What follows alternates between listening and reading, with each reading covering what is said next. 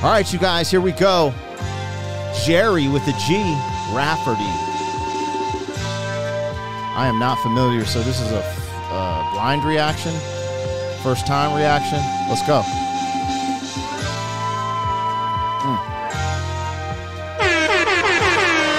I like that vibe. What is going down, world? Welcome to the 40-year-old FUQ Boys podcast. I go by the name Black Pegasus, and we're back at it. I'm checking out Gerry Rafferty, Baker Street. I forgot where I got this name from. I read comments. Bro, my Facebook messages is so swamped, I don't even want to go through it. But I randomly check messages. I read comments, and that's how I find some of these reactions. And this one came on my radar. And what's crazy about this is, let me look, man. This one's kind of a big one, right? Yeah, 28 million views. It's just interesting because I've never heard of Gerry Rafferty. Sometimes I'll do a first-time reaction. I've heard someone's name like Billy Idol or like Iron Maiden or, you know, Billy Joel, stuff like that. You're like, yeah, I've heard that name. But I've never heard the name Gerry Rafferty. So this is kind of going to be interesting. So before we get started, you guys, don't forget to like, share, comment, subscribe. Let's get it going. 40-year-old what? Boys are back in town. 40. The boys are back in town. 40-year-old boys are back in town. The boys are back in town. 40-year-old FUQ Boys podcast. Malt liquor for your ears. 40. All right, y'all, let me get this logo down, pull the video up. Don't forget, support the original content on the channel. Just dropped a music video with Anthony Ray and Andy Rue called Never Met. And then I'm working on my Ren Money Game retake. And what else? Mind, Body, and Soul. That's some lyrical miracle. But anyways, check out the original stuff. I am working on other things like vlogs. And we want to do like a little competition game show thingy. So when you check out the original content, it allows us to produce more of it. And then we'll probably actually eventually have a channel for just the original stuff. But yeah, man. And shout out to all the members on the channel, man. You guys don't understand how much your support means to me, and that extra support goes a long way. So I wanted to thank you guys at the beginning of these videos, and if you want to become a member, the link is in the description.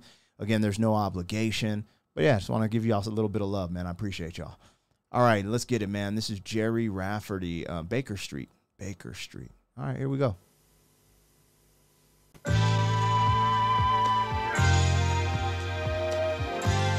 Sounds like a flute in there.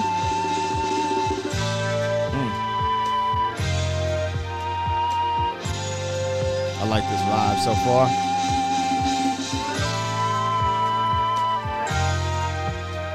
Maybe it's the keyboard playing those sounds. Hey. Okay. That saxophone.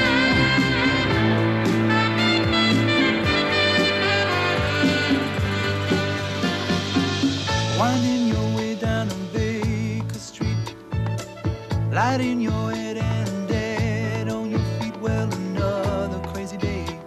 You'll drink the night away and forget about everything.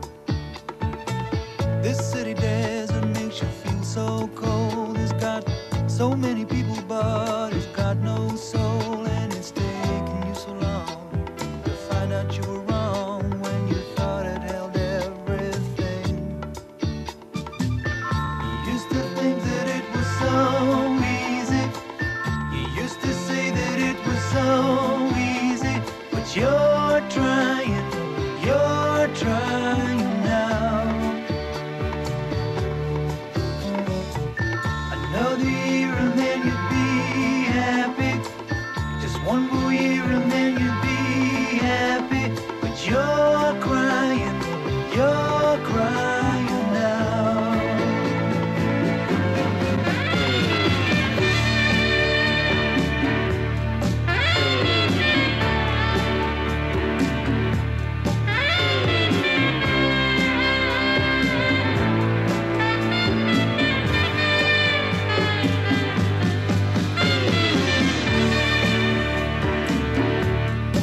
Okay.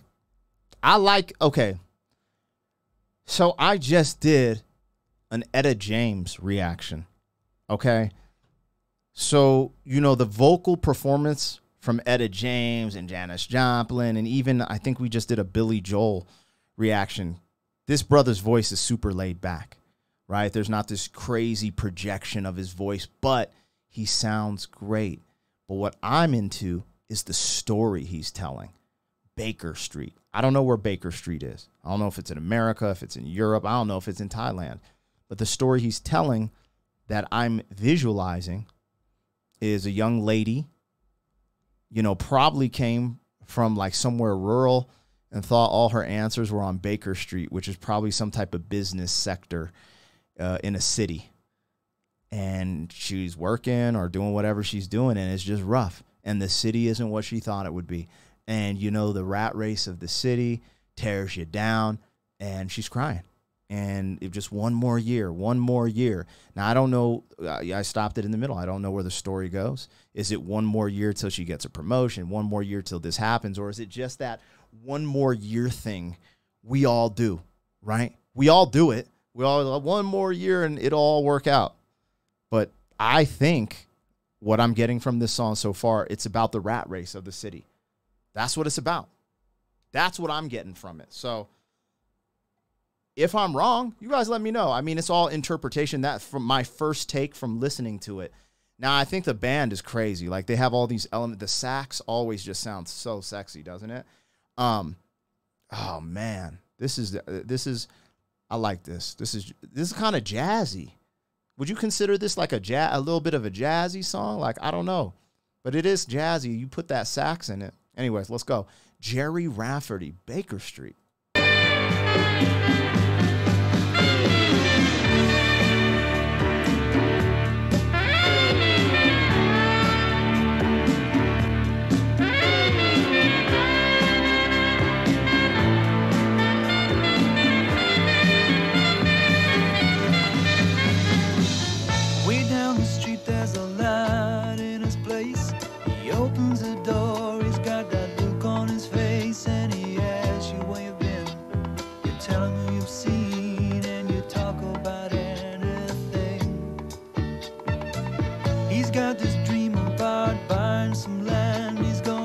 Give up the booze and the one-night stands, and then he'll settle down in some quiet little town and forget about everything.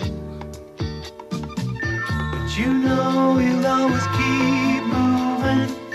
You know he's never gonna stop moving, 'cause he's rolling, he's the rolling stone. When you wake up, it's a new morning. The sun is shining, it's a new morning.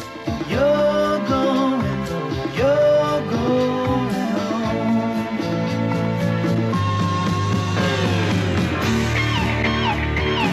Yeah, man, he's talking about the rat race. The rat race of the city, yo. That's what he's talking about. Almost how it, like, just keeps you there, too. Okay.